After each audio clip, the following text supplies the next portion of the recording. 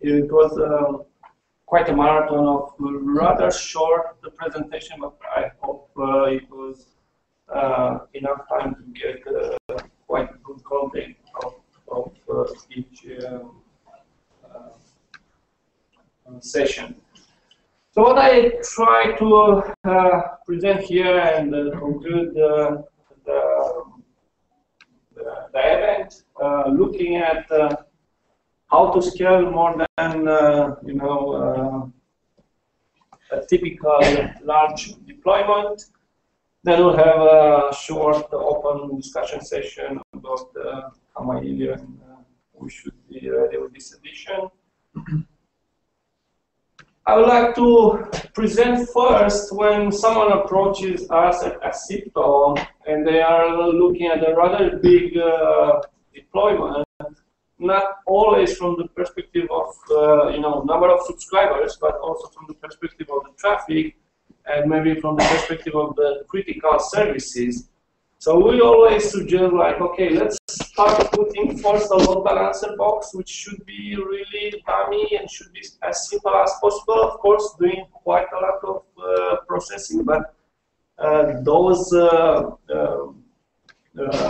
applications that you need to run fast and you can cache. So of course, it's load balancing, but then we put there like filtering, bad traffic, and so on, because we do this only with caching. So the performance is not affected. So here we don't really have like a database. I'll present later a bit about the module we use for load balancing, and it can work with a text file. It's really important to be high available at this point, because it will be the more like a single point of failure in rather big platform, and of course focus on the security. It's important being the guardian.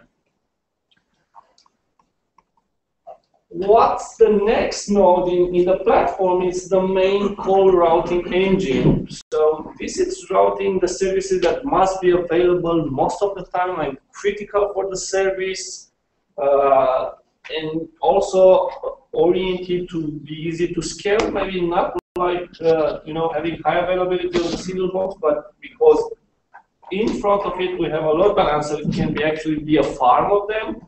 And if one of the boxes is down, we try another one, and eventually we replicate states between them.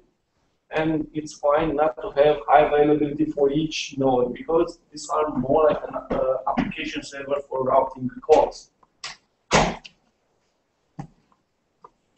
Then most of the people want to call and get a ringing tone very easily and be able to do the critical calls very, very quickly. But to attract new customer or to keep existing customer, you need to add a new lot of services, many of them experimental, and maybe at some point you close that service. But usually these services are consuming a lot of resources, so we delegate the processing of them to next set of nodes. Could be like presence servers, if you want to play with it. Could be like notification to social networking services, like sending a Twitter notification when you get a missed call. It might be easier to get a notification via Twitter or an SMS or whatsoever. And these are not really like critical, they're value added, but if you miss a Twitter notification, nobody knows if it's from the server or maybe Twitter was down, or it's nice to have. Maybe people stick to your service. It's unlikely that you could charge a lot eventually if you ever charge for them. So it's good to move everything that's blocking, everything that's consuming a lot of the resources out of the main call routing engine. The worst part when you go actually for a large deployment is that, at least for us, the biggest problem are not coming from the SIP routing. It's when you have to take in consideration all the other components that interact with them. Backends like replication data, having read-only database loads, and so on and so forth. So overall, it's actually a more complex situation, but the focus now is on SIP routing and SIP-related application. So we have a rather scalable architecture. What we should use to actually go more and more and having like this kind of big platforms working together.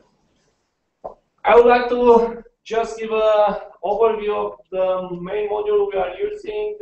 It's called Dispatcher. I like it very much. From time to time I buy a beer to the developer. It's a rather small one, quite a lot of features, and it's practically useful as a traffic dispatcher and as a load balancer.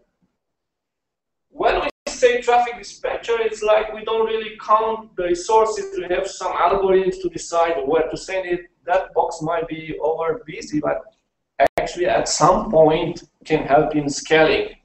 So we can do hash over call IDs, so some technical from the C protocol that ensures every request inside the same dialog, inside the same call, go to the same node, no matter you do record routing or whatsoever. So you can have like a stateless, completely stateless, routed by this algorithm, and all requests from the same call are hitting the same server. Then hashes over caller ID, over callee ID, over request URI to ensure that calls from the same caller goes to a box, or calls to the same destination goes to the same box.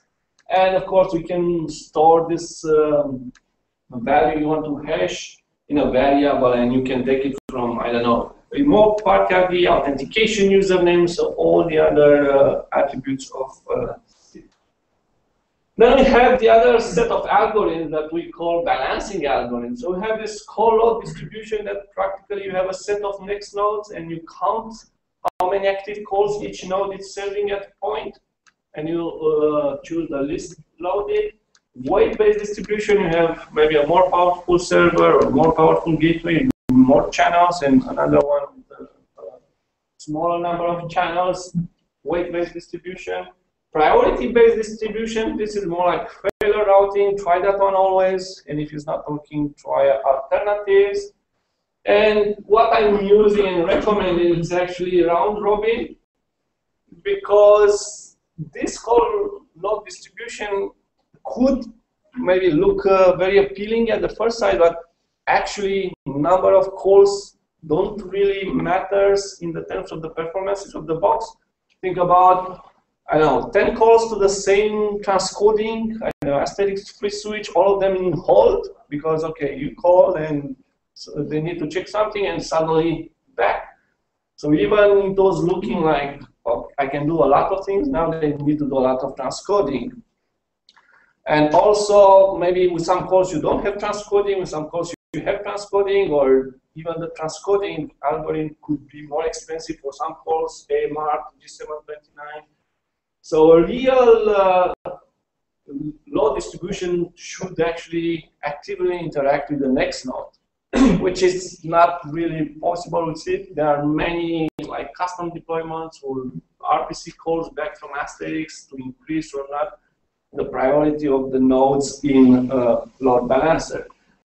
So if I will have to choose between round robin or counting the calls, I will go for round robin, because overall, like in average, you don't get more than 1-2 calls in addition to the average to one node, because by measurements, it ends up to such, let's say, statistics.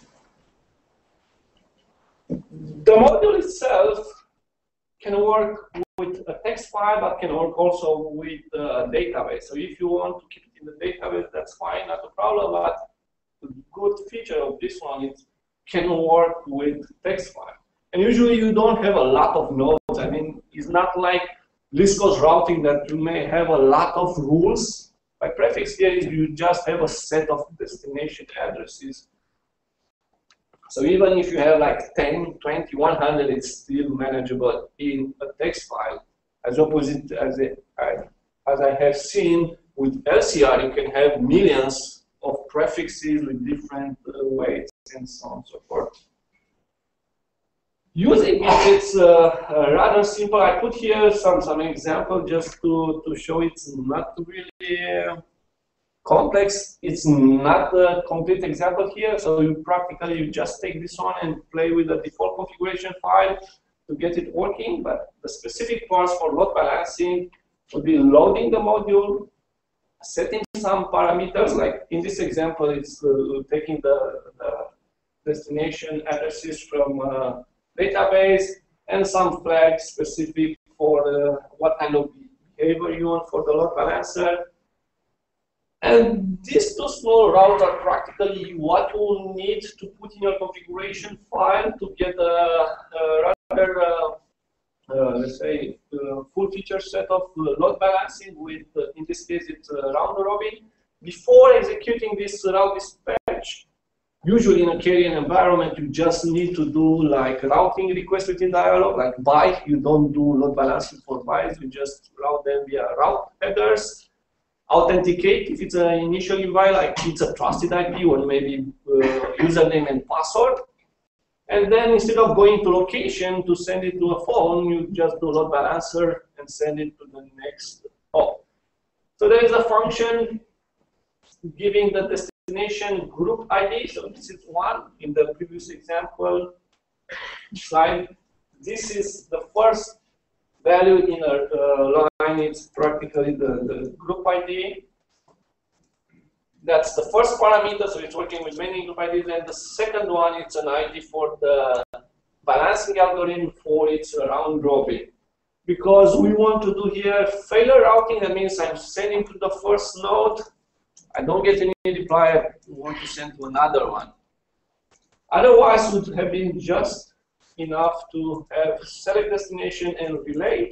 We want to intercept failures, so we set this T on failure. It's how we do this serial forking.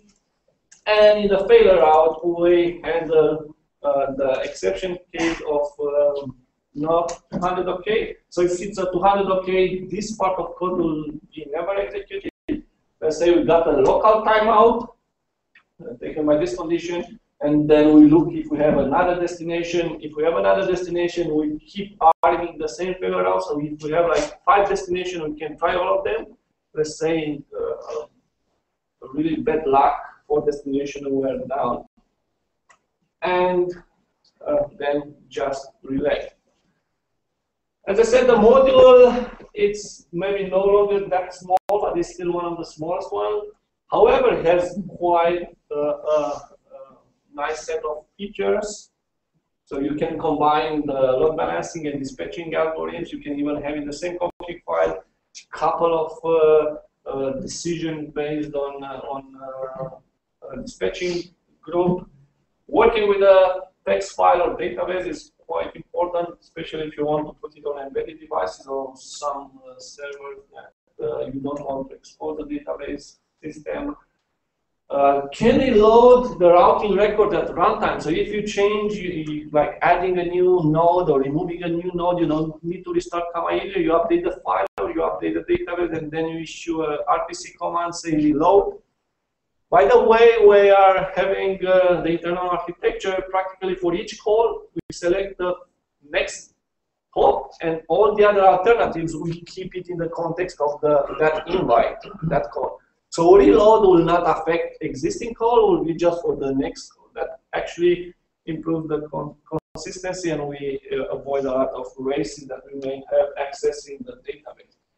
It can actually detect when the service is down, when the next node is down by sending keep alive, there is no reply, we'll mark that node that's inactive, so the next call will not try to route to that one. We'll keep pinging that one, and when the node is becoming active, we'll add it in the list again. It has quite some flexibility in the configuration file now, thanks to Peter, if I'm not wrong.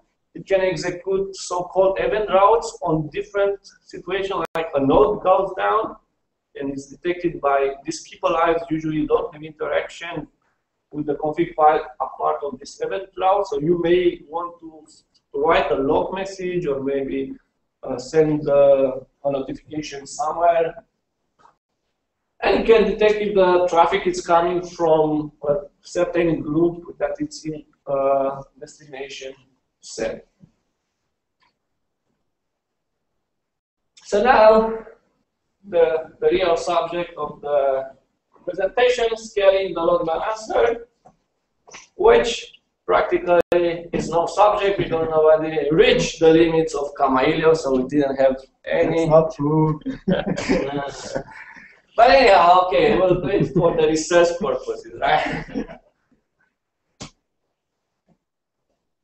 So we have this is the previous example where we had it stateful forwarding. That means we want to intercept failure, so we need to keep the transaction in memory and we need to get the negative replies and try next and next nodes. The easiest, or you can add another layer of load balancing, and from stateful forwarding you can switch to stateless forwarding. So practically we got rid of the failure route handling, and instead of using T-relay that creates a transaction, keeps everything in memory, does retransmission, we use forward. So we have the same select destination followed by forward.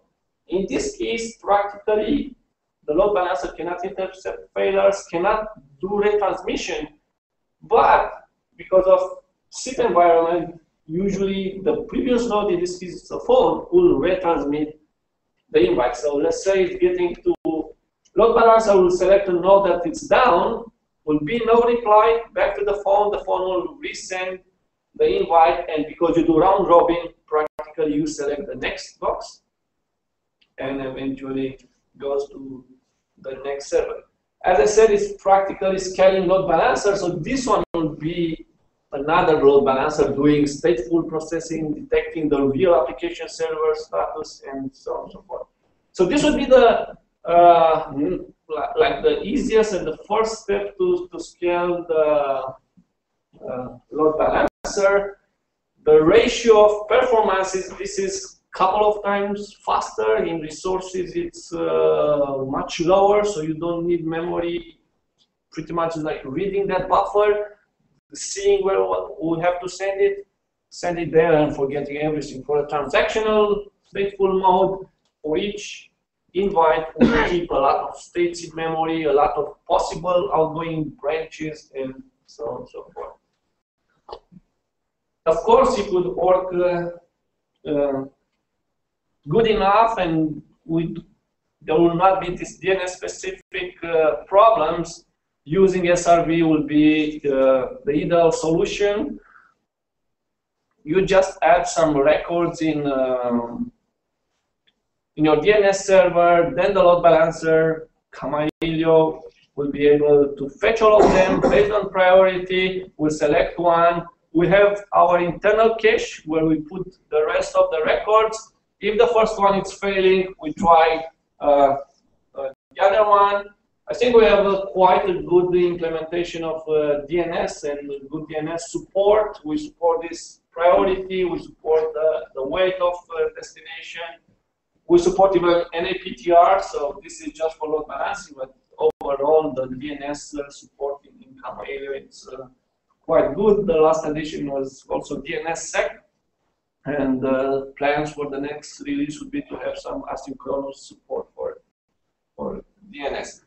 The problem with the DNS is if it's not in your environment, practically DNS propagation can give you a lot of troubles. And if you don't control the load balancer itself, if it's not a good DNS implementation, it's also a big trouble. So I'm mainly going for the, let's say, application layer load balancing. So this is where practically solution with the Kamailio module, like dispatcher, stateful, stateless, with DNS, which is an external system completely, just interaction through some network communication with the load balancer. But there are many options that you can do it only with Kamailio config file without really specific modules. So of course, balancing malicious traffic from the attackers, you want to send it to dev null. This is actually the simplest route block in Kamailio.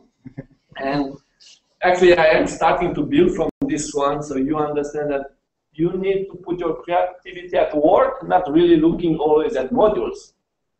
So, okay, we fixed the problem with attackers. They are load balanced to the proper destination. The next simple one, okay, you want to start like a front-end host. What you need to just forward it to the next hop, of course. Somewhere here, as I said, you may add this attack detection, filtering, and so on. I'm focusing on load balance. So the simplest one is to do it to a specific IP address using forward, which can take a parameter, or you can update even and then forward it. Besides that, you can keep adding some logic in your config file by the power of the configuration language to actually get a load balancer that is not using any heavy data structure that you may consider a dispatcher module can have. So you can use variables and arithmetic operations. In this case, it's just with two nodes as the next layer, but you can add as many as you want. The idea is you keep a variable that you can increment, you do modulo number of the next node you have, and you select which node to use. You can practically switch from stateless to stateful by replacing forward with T-relay and using this failure route. This is one of the examples. Load balancer could be also not like a proxy, could be a redirect, so that can offload actually its processing, but not really being in the path of signaling, so can actually increase the performances. So you get the request, we detect or decide what's the next hop, and instead of forwarding, we just say a reply back to the previous hop saying, you will now send the request to this destination, which is really simple with Kamailio. So if you look at the previous slide, which is proxy mode, and this part is common, the only difference, instead of forward, we use send reply 301, move temporarily. This 302, but it doesn't matter. So it's a way to increase the performances. The previous solution was practically per process because we use private variables, so they are specific for each process. So you may, if you look at the traffic, you may see it's not really a round robin at the instance level. Over the time, practically you will not notice, but when it's starting, it may happen that you see 2% to the first node and so on and so forth, depending on how the kernel scheduler will select the processes from Kamailio to work, to get CPU. If you want to get it per instance, practically instead of private variable, you have to use shared memory variables. Instead of $var, actually here it's $shv. You'll have to do a bit of locking if you want to be, you know, that orthodox on load balancing. But if you don't do it, it's pretty fast, and you don't really have that races here. It's just some math operations, and the rest is pretty much the same. Selecting the destination and forwarding. This is kind of static configuration file, and you may think, okay, if I want to change an IP address, what I should do? If you change it and if you restart it, practically will be up before you take your finger from the enter key, because it's rather small config file. It's parsed, it doesn't need to connect to the database, doesn't create any big structures in memory. It's really like just reading this file as the interpreter does it, so it's no time. I haven't put it here, but actually you can use shared variable to keep this IP addresses, and those variables you can change via RPs. But you just need to decide the name of the variables, and then you can change all of them at runtime without restart. That could be an option. So besides that, like I presented a couple of cases that, you know, you don't really need to look at modules to get a load balancer, a simple one, a very fast one. There are ways to do it without any database interaction, any external file interaction, just configuration file logic. The next level will be partitioning. At some point, you get the limits of the box, no matter you want, no matter how memory you add. I know 60 giga or 128 giga, you will reach it. So you have to add some partitioning, either selecting the node by DNS or by provisioning. Even Skype is running now a couple of hundred super nodes. So even with a lot of money in the pocket, they couldn't find other solution than partitioning at some point. The interaction between nodes, depending on how many you have, could be like parallel forking to the other nodes, or serial trying, or using a lightweight, like sending to it, and this guy knows where potentially the call has to go, load balancing to other nodes. So you kind of combine at this level, like prefix routing with load balancing, partitioning like number blocks, or partitioning by regular expression. You can do it partitioning by source IP, so we have this Geo IP module that can detect it's coming from Germany and send it to this node or to that node. And with this kind of, you know, combination, like putting load balancer, partitioning the users, you can really get a nice infrastructure.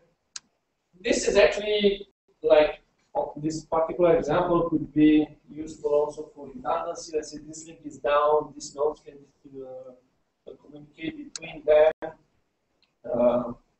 If this one is down, the rest of the nodes are having no problem.